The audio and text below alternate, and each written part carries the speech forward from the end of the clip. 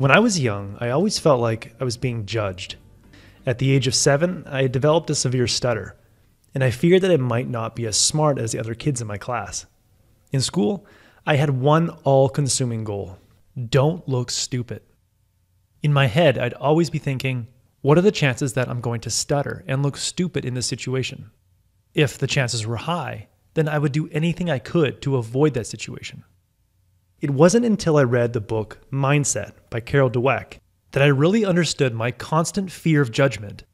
In the book Mindset, author and renowned psychologist Dweck explains that the constant fear of judgment and the need to avoid looking stupid stems from a core belief people have about themselves and everyone around them.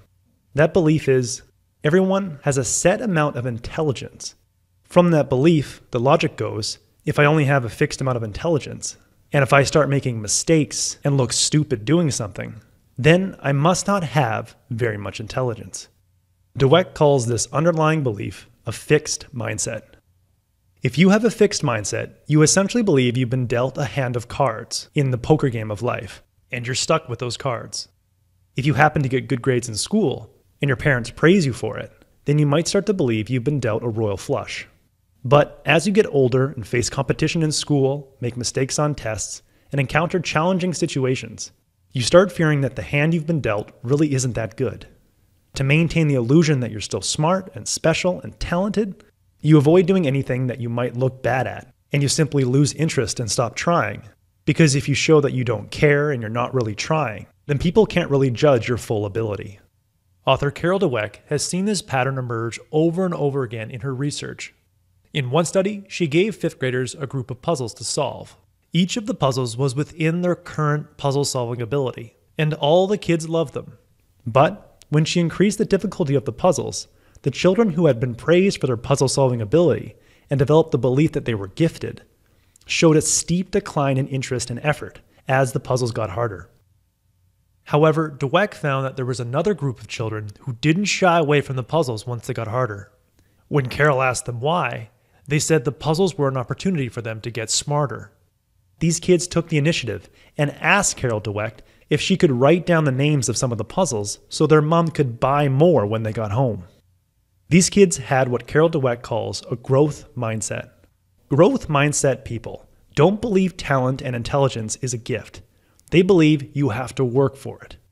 A person with a growth mindset firmly believes that with the right strategy and enough effort and time, they can get better at anything. A growth mindset person believes they're always getting smarter, so they're less afraid of being labeled stupid. They know that even if they've been dealt a bad hand in the poker game of life, they can continue to draw more cards by putting in more effort and finding better strategies until they eventually have a great hand of cards. Now, this growth mindset seems inspiring. It seems cool to be able to grow our intelligence, but is it actually true? Well, 40 years ago, the answer would be no. Scientists at the time thought you could grow a little, but you were largely constrained by the default wiring of your brain. But recent science shows that they were mistaken.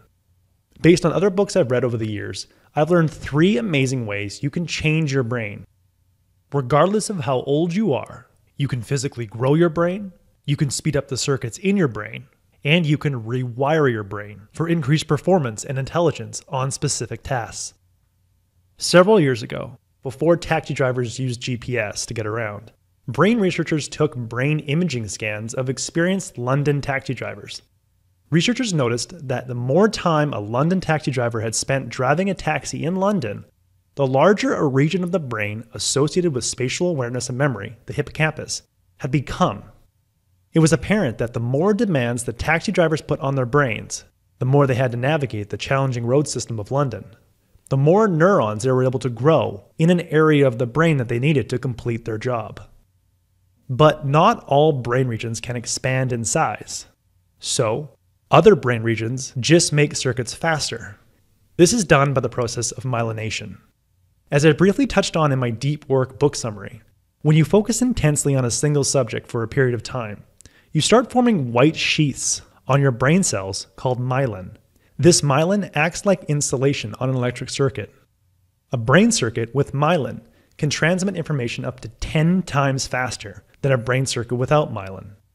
After you've added as much myelin as you can to brain cells, you can then increase the capacity of your brain by rewiring it so it activates neighboring brain regions to assist with certain tasks.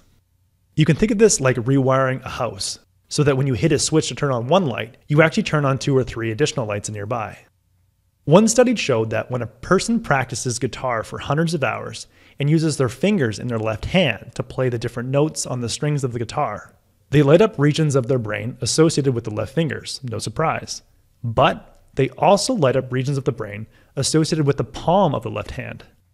When researchers took brain scans of novice guitar players, only the fingers in the left hand were activated in the brain. It turns out that guitar players who had put in hundreds of hours of practice were able to activate more of their brain so they could play the guitar with more speed and accuracy. Now that I know that I can grow my brain's capacity, I think about challenges in a new way. Before I go into a challenge, I stop thinking, will I look smart or stupid while doing this?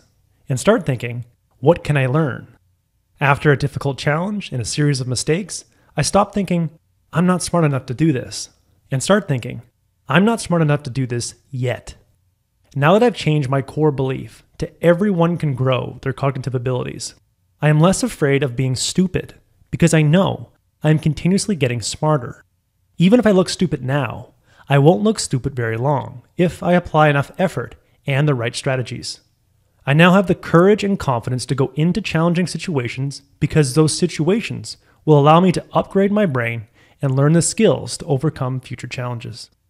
That was the core message that I gathered from Mindset by author Dweck. Reading this book will set you on the path to becoming an infinite learner. I highly recommend it. If you would like a one-page PDF summary of insights that I gathered from this book, just click the link below and I'll be happy to email it to you. If you already subscribe to the free Productivity Game email newsletter, then this PDF is sitting in your inbox. If you like this video, please share it. And as always, thanks for watching and have yourself a productive week.